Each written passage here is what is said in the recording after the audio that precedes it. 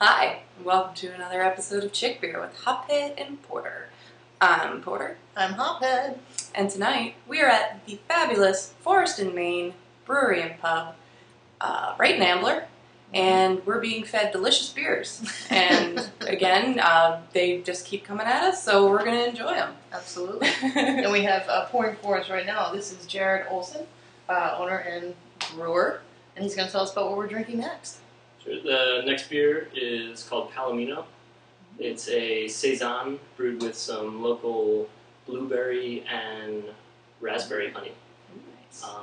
We added the honey toward the end of fermentation to retain like a lot of the aromatics of it, but it still ferments out completely, so it leaves you with a nice dry beer. Saison's a really nice Belgian, really hoppy kind of style of beer. So hope you guys like it. Yeah, that Sounds sounds good. fabulous. We're excited. Fabulous is my word of the day. It appears to be. Mm-hmm. And just so we all know, it's Forest and Main, right on the corner of Forest and Main in Ambler. And that's Forest with one R. One. Yes. I don't know who spells Forest with two. Honestly, I probably would. But, you know, I'm an English major, so that's what we do. Everything's misspelled, my grammar's all wrong. That's what you get for going to college. Wow. All right. Served in Belgian glasses.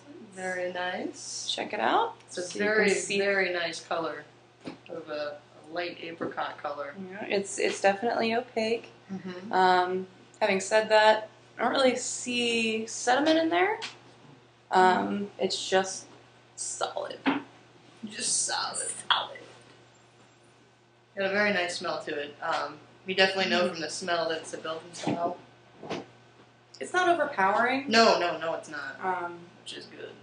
But you definitely smell a little bit of spice in there. A nice, almost fruity aroma to it.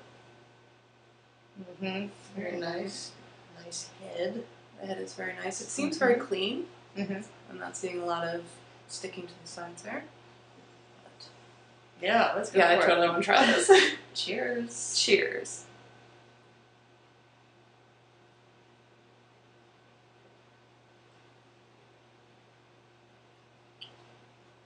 Mm-hmm. That's very nice.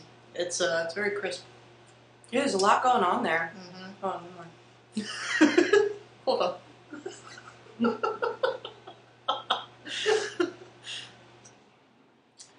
You definitely get the spices, Mm-hmm. but with the addition of the honey, you'd think it would be sweeter, but it's really not. And it does have a nice dry finish. I mean, it is sweet, but not very sweet. Definitely not. And it's got a nice, light, feeling that a little bubbly in the mouth. Pleasant to drink for sure, and smooth because it is rather dry at the finish, but it's not like sucking the juice out of my mouth. No, it's definitely not. There's a lot of flavors going on in here.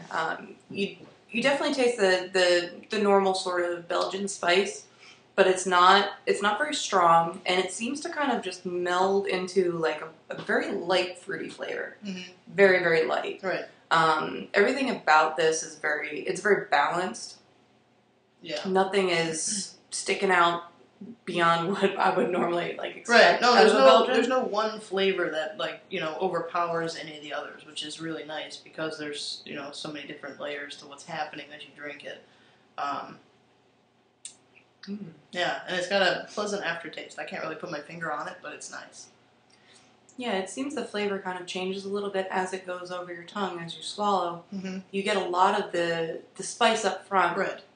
You swallow, it's still there, but then it does kind of just smooth over, Mm-hmm. and you get that nice sort of fruity taste. Yeah. This is good Oh, stuff. this is very tasty. Yeah, you usually don't like them either. Not usually a big Belgian person, no, but this doesn't have any of the flavors that I typically associate with Belgian beers that I don't like, which would make sense as to why I like it. So, with a lot of Belgian style beers, I often think that you have a rubber hose taste to them. I've never. Yeah, for you one, know what I'm experienced talking about. Well, I have. It's either that or it also reminds me of a turtle tank, as a lot of them do.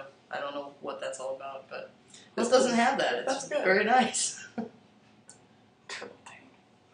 That's what it smells like to me. What do you want? I think you're crazy. Yeah, well, Yeah, well, do you like it enough to buy a growler? I do.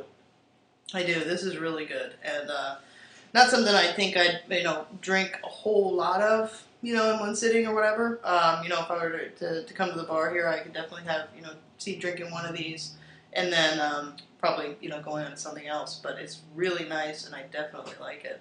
How about you? Growler worthy? I think it is. Nice. I do say that with some reservations, just because I normally don't go for the Belgians. I did like a couple, Mm-hmm. as we remember in the Yeah. double wet. But it is really light, so I could definitely see myself drinking it now and again. But it seems like it's have a glass, enjoy it, and then, like you said, move on to something else or just be done with drinking.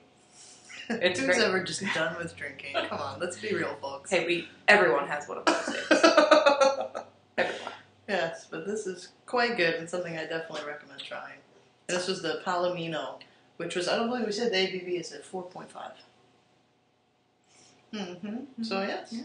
Cheers. Thanks for watching Chip Beer. And you can visit our website at hopheadandporter.com. And you can visit Forest and Maine's website at www.forestandmaine.com. And again, One R. one R. Get it right, people.